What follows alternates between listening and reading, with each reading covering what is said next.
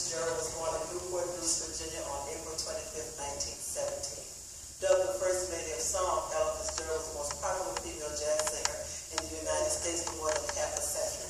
In her lifetime, she won 13 Grammys and sold over 40 million albums. Her voice was accurate, wide-ranging, flexible, and ageless. She could sing sultry ballads, sweet jazz, and imitate every song in an instrument in an orchestra. She played with all the jazz greats, Count Basie, Dizzy Gillespie, Frank Sinatra. Some say that all the jazz greats had the opportunity of working with Ella. Then I give you Ella Fitzgerald.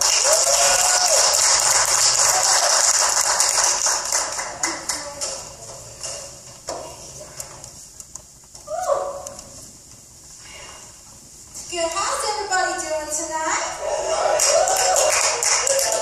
See everybody. Thank you, Bo. Oh, so nice to be back here at Bojo.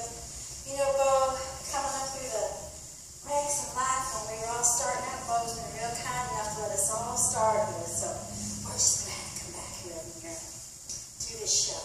So thank you, Bo. Hey, Miss Ricky. Miss Ricky, she's our longtime patron. She comes to all the shows. Thank you for that lovely introduction. That was lovely. Hey, Miss Amy. How you doing, girl? Well, it was wonderful. Woo. Don't forget to tip your waitresses and bartenders now on the way out tonight. All right. Well, I think we're starting off by doing one of those sultry ballads, Miss Ricky talked about. Maestro, please.